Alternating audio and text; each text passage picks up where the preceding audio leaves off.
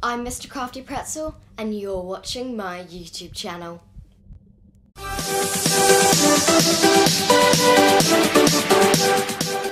For today's episode, I'm going to be showing you things in Minecraft that are in PC that aren't in PE. Let's go.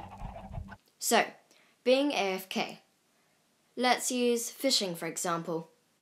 For PC or even Xbox, you can hold a weight over the button to fish, but for PE you can't. So PE can't AFK fish. Custom heads are pretty cool. You can use them to make your world prettier. As you can see, I'm copying the command for a wooden crate.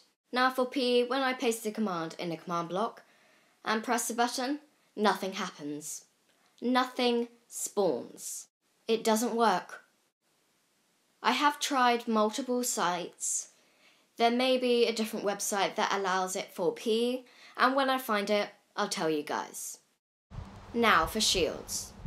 Here's a quick image of a shield being used for PC. Now I've tried combining shields in anvils and in crafting tables, as you can see, but it doesn't work. Now the next one. Third person view. This one particularly annoys me, just because when I'm doing something cool, or I just want to take a quick third person view, I can't. You can do it easily on PC, not so much on PE. You have to do a lot of faffing with the settings to make it happen. Dyeing armour. For PC, it's as easy as that. It's as easy as putting a helmet with some dye in a crafting table.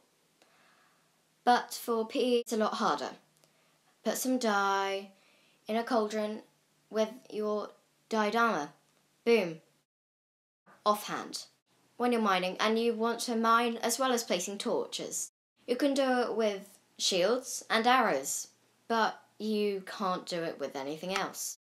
Now for using Elytra. If you're trapped in a 2-block space, you can easily get out for PC, as you see through this clip. But you can't on PE.